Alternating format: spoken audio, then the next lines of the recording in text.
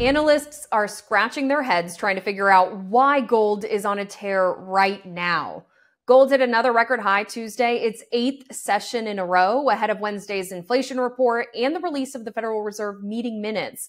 That's where investors get a behind-the-scenes look at what the Fed is thinking in terms of cutting interest rates this year.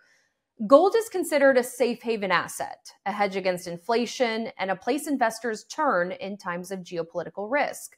Also, when interest rates go down, gold typically goes up.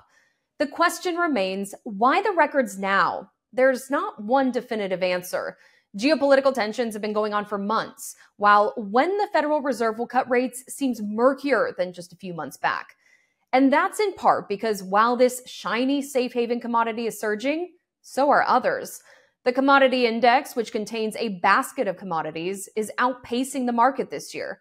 That's driven by surges in copper, up more than 11%, gold up around 14%, and oil at the top, up 18%.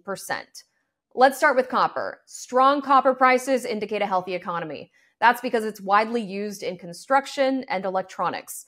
Higher demand for copper means more growth, but that also means as prices rise, that growth becomes more expensive.